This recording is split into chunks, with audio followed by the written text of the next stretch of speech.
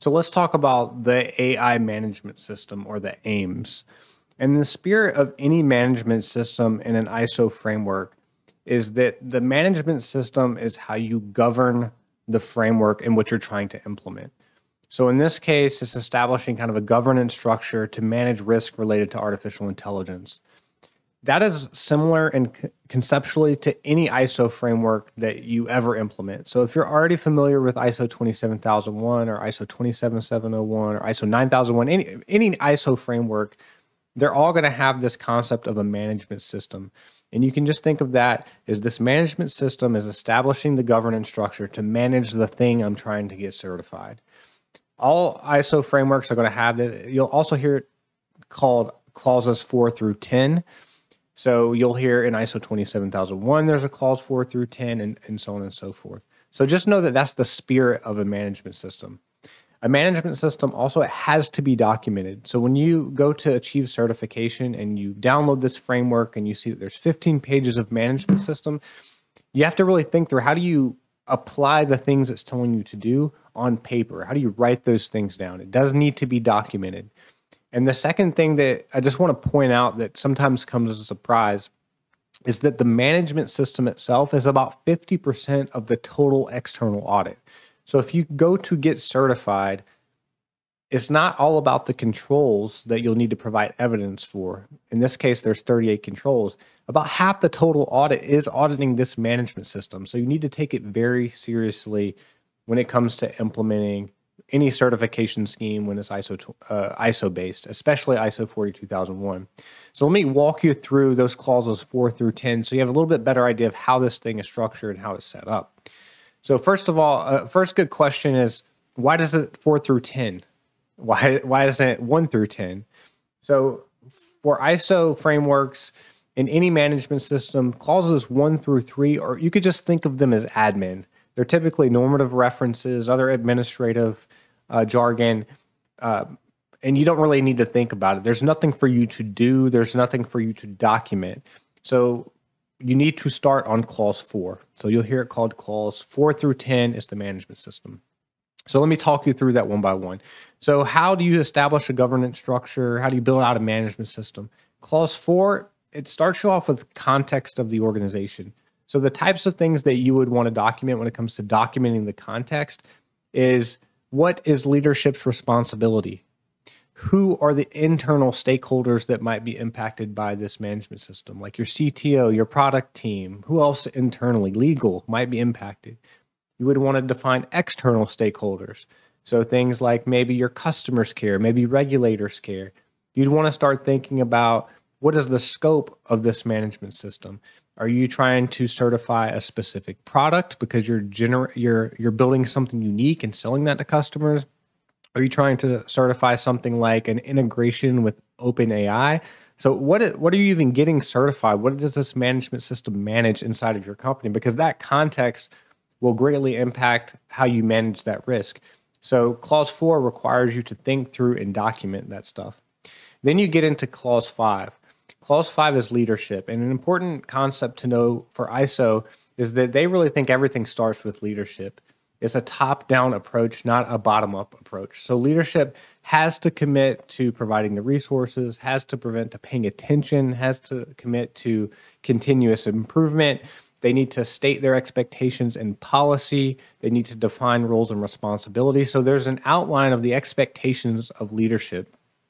That is an important concept because often compliance is delegated to an analyst or some junior employee at a company, and they kind of have to drag the company across the finish line to obtain certification. And then they're unpleasantly surprised to learn when they get audited that the auditor finds out, hey, look, top-level management isn't even involved in this program. It's really not even a management system. And you have what's called a non-conformity on your audit, and everybody's really unhappy about this. But the upside of that is if you are trying to help your organization obtain certification, this gives you the permission and the power to go to your top-level management and say, hey, I need you involved in this. It's important that you bless this and that you help us think through the risk and that you buy in and that you invest in this program.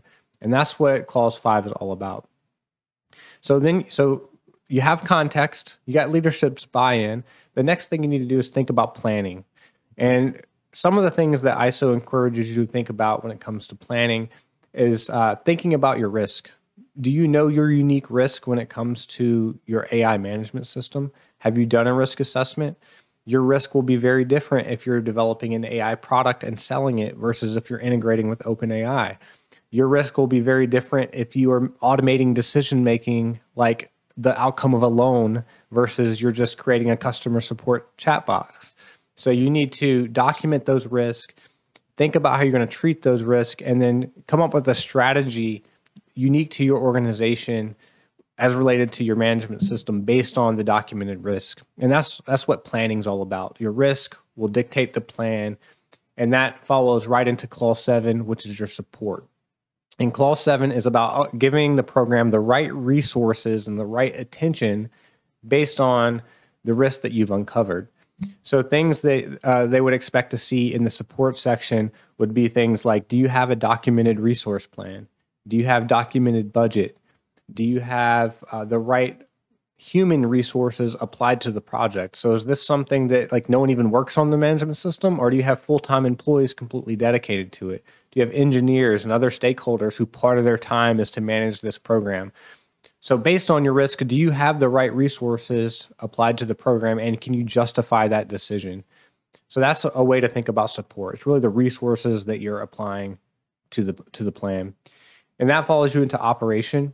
So operation is largely references back in the standard to clause 6 planning. So operation references your risk assessment, your risk treatment plan, and how you're going to manage risk. So it's in some ways duplicative of 6. Clause 9 is about performance evaluation. So if you think about this whole management system, you've defined the context, you know your scope, you know who's impacted, leadership's committed, you have a plan, you've identified your risk, you've applied the resources, great. But how do you know if your management system's performing? Because things change over time. How do you know if there's new risk? How do you know if controls are operating? How does the management team steer the ship? So that's clause 9, performance evaluation. It includes a couple things. So one thing that it requires is an independent internal audit. That's a service Risk360 often performs for clients, is we'll come in and we'll do an internal audit of the program and report to management the results of their program so that management can steer the ship. They say, hey, my program's running really well, or my program has some significant gaps and risk. I need to address those risks. And that is your internal audit. And then that's clause 9.2 specifically. But there's also clause 9.3 that requires management to ingest those findings and then decide what they're going to do about them. So that's an ecosystem that is required in clause 9. And then you get into clause 10. So to repeat it all back to you, because this thing kind of ties together, you've established your context, leadership is committed, you have your plan, you've given the resources, you're now operating the plan, you have a performance evaluation process where you're getting inputs, you're understanding where areas for improvement. And now that you have that performance evaluation, clause 10 is management's commitment to improve the program. So you're going to do something about all those risks. You're going to do something about the results of your internal audit.